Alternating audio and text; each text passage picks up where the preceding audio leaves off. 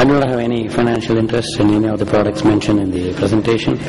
Retinal vein occlusion remains second only to diabetic retinopathy as the most common retinal vascular disorder, and treatment, especially for the associated macular edema that can severely reduce visual acuity, has always been challenging. Underlying associations: advancing age, systemic conditions, raised IOP, inflammatory diseases, hyperviscosity, and acquired thrombophilic disorders. The classification, you have the ischemic and non-ischemic CRVO, hemispherical and hemicentral CRVO, BRVO, and visual acuity can be lost due to retinal ischemia or cystoid macular edema caused by capillary leakage with endothelial cell damage combined with increased intercapillary pressure promoting exudation of extracellular proteins, intraretinal fluid and blood, and precipitation of lipids in the macula. Vision-threatening complications: chronic macular edema, macular non-perfusion, neovascularization. The solution: no proven effective therapy currently exists for central retinal vein occlusion. Patient prognosis is dictated to a large extent by the severity of the occlusion and the natural history of the disease rather than by compelling evidence that any intervention actually alters the outcome. Researchers are looking in multiple directions for new and effective therapies for retinal vein occlusion. Whenever you start seeing a large number of newer treatments being developed and tested, it means that we don't have a definitive therapy for the disease. Current experimental treatments range from intravitreal corticosteroid injection to surgical procedures. Although some of these newer approaches appear promising, the evidence demonstrating efficacy is not yet definitive for any of them. The exact pathogenesis of occlusion is poorly understood, but various local and systemic factors appear to play a role in the pathologic closure of the retinal veins. Central retinal vein occlusion remains an important cause of visual loss. Impaired venous drainage leads to retinal hypoxia with upregulation and release of vascular endothelial growth factor, and VEGF increases vascular permeability and leads to the breakdown of the blood-retinal barrier with the development of the macular edema. Treatment strategies for macular edema and CRVO are currently under evaluation focus on VEGF blockage.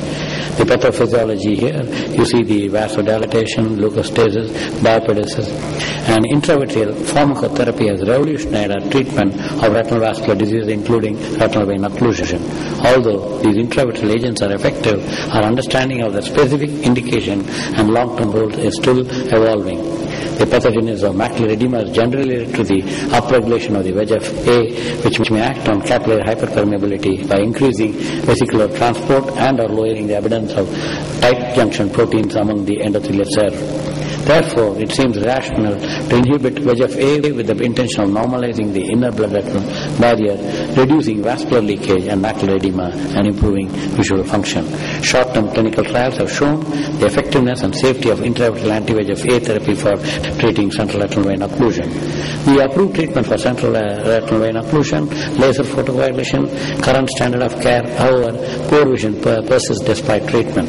Dexamethasone approved for BRVO, CRVO in US and in the European Union. Significant visual acuity gains achieved versus sham, higher incidence of elevated intraocular pressure.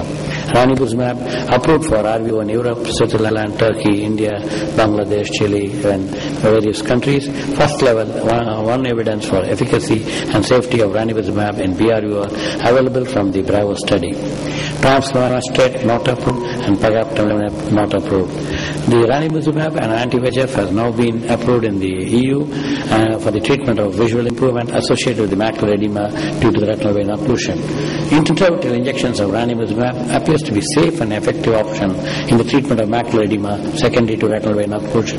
Nevertheless, because the natural course has demonstrated a possible improvement in vision in almost one-quarter of the affected eyes at 3 years, individualized repeated intravitreal injections of ranibizumab showed promising short-term results in visual acuity improvement and decrease in the central foveal thickness in patients with macular edema associated with BRVO.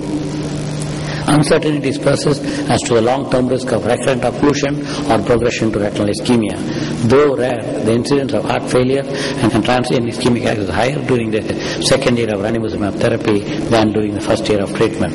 The ideal regimen has not been defined, but it appears that monthly injections early in the course control edema and may help to limit disease severity in a large percentage of patients. Over time, treatment should be individualized based upon timing and severity of recurrent edema and or progression of non-perfusion. The role of adjunctive treatment is yet to be defined, but it is clear that VEGF antagonists provide excellent first-line treatment that has dramatically improved visual outcomes in patients with retinal vein occlusion.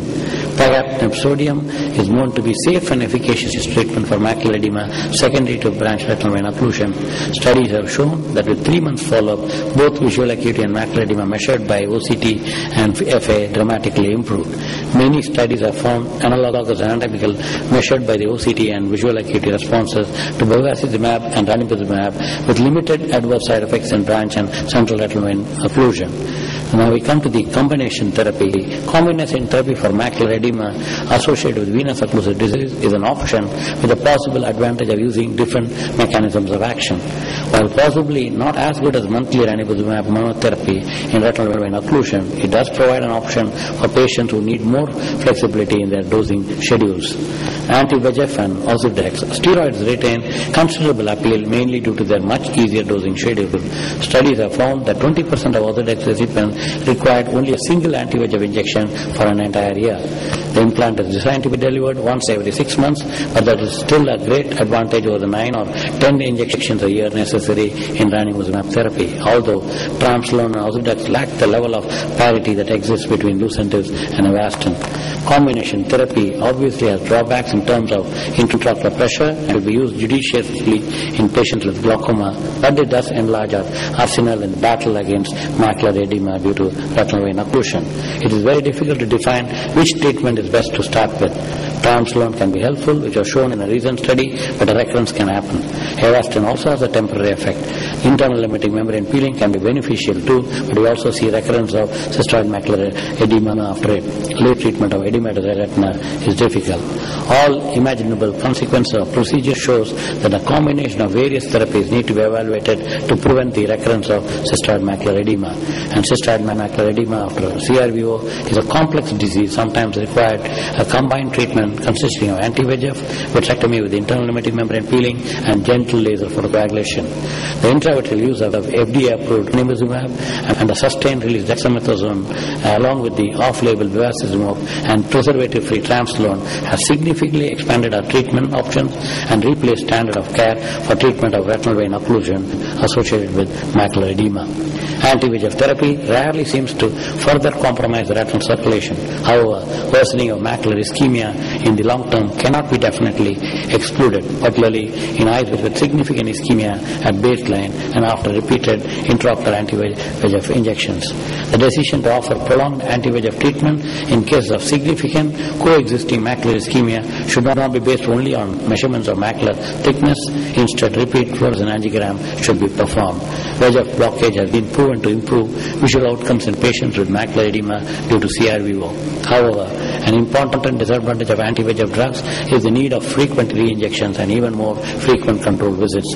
Further advances are needed in order to improve quality of life and reduce the burden to healthcare systems. As an editor, I would like all of you to use the mobile or the iPad for the IJO. Thank you.